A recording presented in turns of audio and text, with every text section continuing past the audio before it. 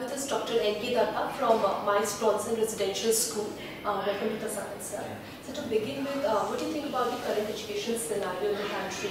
Because a lot has changed from past years, especially post-liberalization when internet really came in and really seeped into the everyday life, and the school system has also been flooded with technology and use of internet. So how do you think this transition has really been? Mainly due to the digital revolution, growth of the knowledge economy, shrinking of the globe, there is really a transformation, a shift in the education system. Earlier, the traditional way of education was based on a policy of intervention, where there was a set of rewards and consequences. Now the shift is towards something which is called prevention, where now the role of the teacher is to sit with the children and form norms for learning and work together. So this change in itself has a change in the metaphor. Earlier, the teacher was looked upon like a manager, doing something, and incentives and rewards were given to the teacher for taking out products. Now it is changed because it has become more of an orchestration metaphor, where the teacher has to show his or her leadership skills and work as a team player and a facilitator for that. So I see really a transformation and change. And so by use of technology, what has been the impact on the ground zero? How has it really changed the dynamics between student-teacher relationship or students' learning process?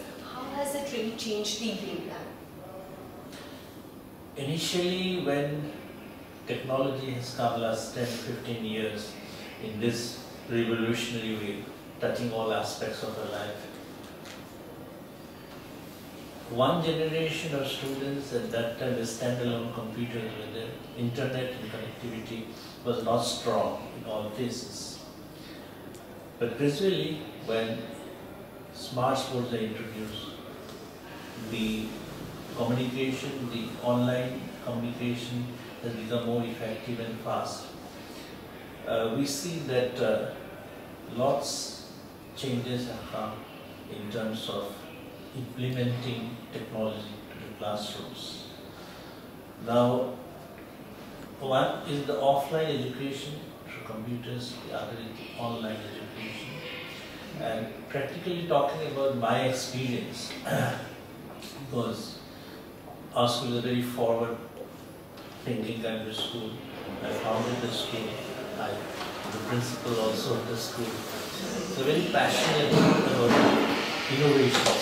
We were one of the first schools of the region to have standalone computers, and our first school of the region to have entire classrooms with smart boards. What I see is that the students and the teachers, when we talk about something called learning for all, no one is left behind. Technology is really helping in terms of reaching out to the multiple intelligence of the children. This I say because the greatest challenge for an educator is to initiate the process and achieve what we call self-driven learning.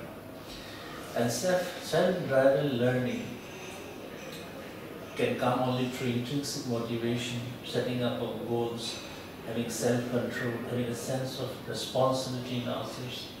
So this is much possible through the use of technology, through the digitization of learning. The children can learn at their own pace.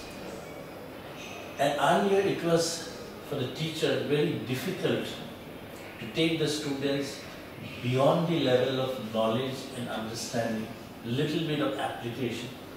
But now as the children are learning at their own pace, learning by applying their own multiple intelligences, because learning has to happen, if it has to happen, has to have an interplay of all these three factors, that is visual, auditory and kinesthetic.